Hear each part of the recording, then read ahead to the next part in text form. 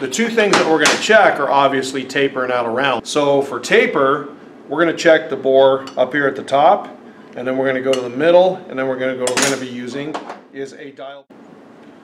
Alright guys, so the next thing we're going to do is we're going to measure our cylinder bores. Now I just have a cylinder sleeve here that we're going to use just to demonstrate. You'll be working on the bores on your blocks. The first tool we're going to talk about here is the T-gauge or the telescopic. So what we're going to do is we're going to put the telescopic gauge into the bore, and we're going to, basically what you want to do is you want to rock this back and forth and kind of find your center here. Once you're confident that you're centered, we're going to very gently snug up the T-gauge and remove it.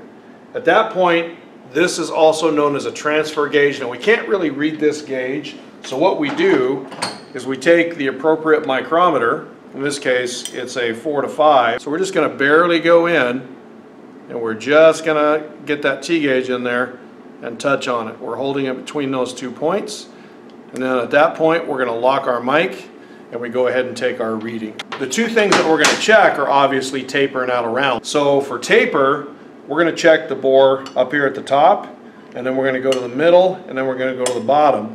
We're going to take the smallest and the lowest reading from those three, and we're going to subtract the highest number and the lowest number. We're going to get our taper. So that's a T-gauge. The other tool that you're going to be using is a dial bore gauge. Now the dial bore gauge has to be calibrated. Now first of all, you can check taper with a dial bore gauge, or out of round for that matter, by putting the bore gauge in, find the smallest point, and then what you want to do is you want to zero out your dial indicator. If we find the smallest point here,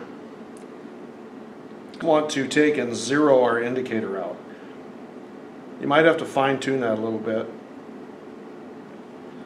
But if we get on zero there, then we can go down to the bottom, and you see this cylinder has a lot of taper in it. This is an old worn-out cylinder, so it's actually a lot smaller down here than it is up at the top.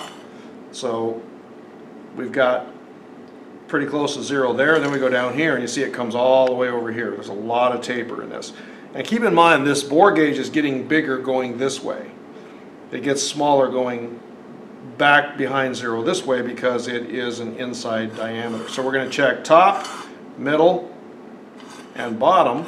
And then for out around, we're going to check the bore this way. We'll check it this way, zero it out, and then of course we'll go diagonally this way and check the bore this way. So that's basically taper and out around.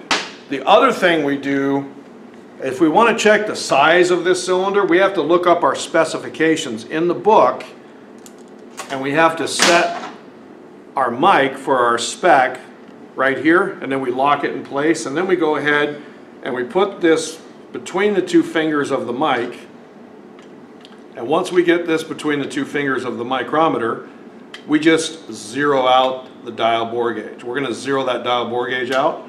If we zero it out, we know that the zero on our indicator is matching what our spec is that we set here, and then we just put the dial bore gauge in and we compare that to the bore diameter to see if it's in spec size-wise or not.